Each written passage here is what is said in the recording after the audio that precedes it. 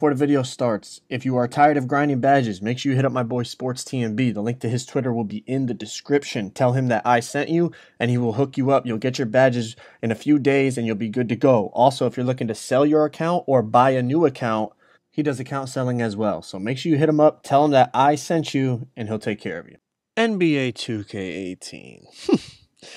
What did they do with the shooting this year, man? There's so many things that are just... let's go with frustrating at the most. But I got 5 reasons why your shot is white. People always ask me, because ever since I made my stretch big, I've been cashing out, shooting really well. People always ask me, tips on shooting. So I got 5 reasons here why you're getting whites. Now, just for a little context, I'm not saying I'm the best shooter ever, but when I was going real sweaty on my shooting, I was shooting over 76% from 3 at the start of the year. And why did that go down? Well, I started shooting full court shots every game, as you see here. And we actually hit some, but obviously that's killing my fucking 3-point percentage. But anyways, on to reason number 1, 2K18 shooting mechanics. To fully understand this, let's just go back 1 year. Let's go back to 2K17 and think about 2K17.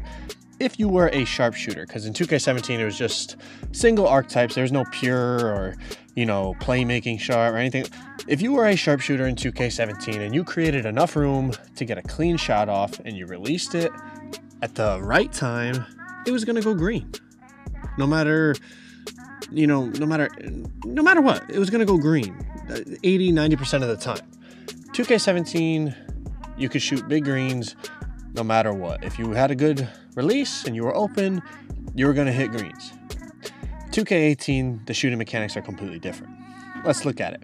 So basically, I'll try to summarize this as quickly and as simple as possible. There's a peak window to release your jump shot at that will give you the highest chance of getting a green. Even if you release your jump shot in 2K18 at the perfect point, at the best release point, you're not guaranteed to get a green. There's only a certain percent that you'll get, and we'll get into that later on in the video. Now, you could release it not in the peak window, just outside of the peak window, and still get greens, but obviously the farther and farther away from the peak window you get, the more whites you're going to get. But in 2K18 shooting mechanics, even at the peak release, you're going to get a lot of whites. It's just how the shooting is. Number 2, patch 5. I mentioned this in my last video. Why do I talk about patch 5? After patch 5, NBA 2K18, whoever, I don't know who the hell thought of this, but they decided that a lot of people were complaining that slightly early shots went in more often than good shots. So what did they do? Did they just fix the balance of it? No. Their idea was, even if somebody releases the shot good, we'll just make it say slightly early sometimes, just to make them miss more slightly early shots. The reasoning and the logic behind it almost doesn't even make sense to me, but it was reported and it is true. After patch 5, they changed it. Even if you're releasing your jump shot at the perfect time, sometimes the feedback is going to say slightly early. Just the way 2K18 is. Unbelievable. Number 3, the base. The base of your jump shot. I see people using all these stupid ass bases.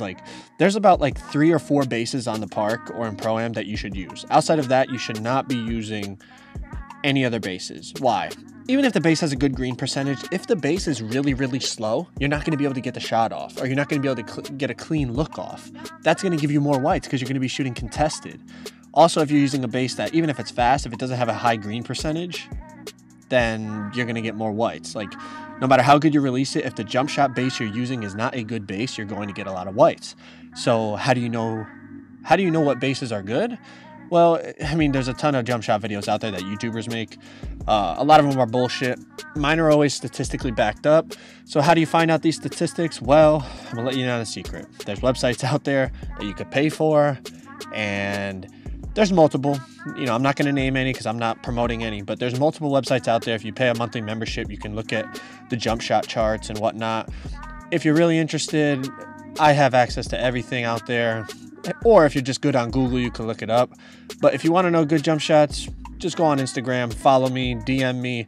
I go through my DMs pretty often, and I'll let you know what good bases are out there. Number 4, badge utilization. In 2K18 or any NBA 2K, badges are very important.